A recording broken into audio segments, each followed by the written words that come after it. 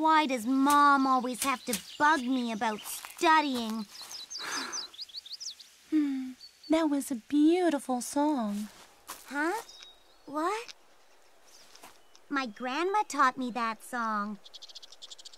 Now, you mind telling me what you're doing here? I'm reading a book. What are you doing here?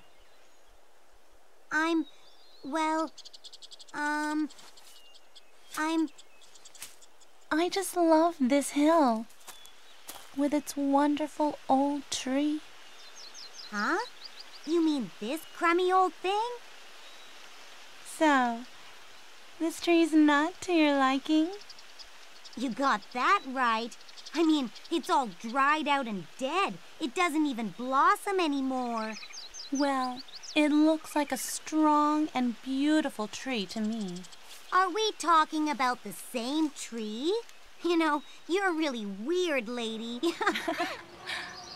Of course, I've heard that people used to hold festivals here and sing the song I was just singing. Is that the book you were reading? Yes. Shall I read it to you? Well, sure, why not? This is an enchanted story about a land unlike your world, but which really exists. Long ago, in the mists of time, there was a beautiful land of crystal waters and green forests.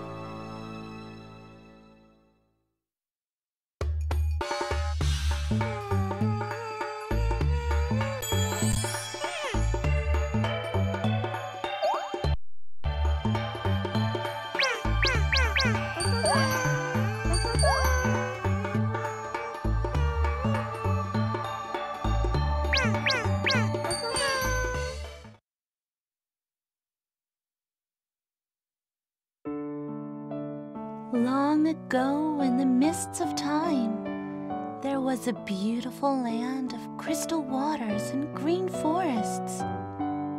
In this land lived the O, who would gather around the tree of 7 colors, which gave life to all living things.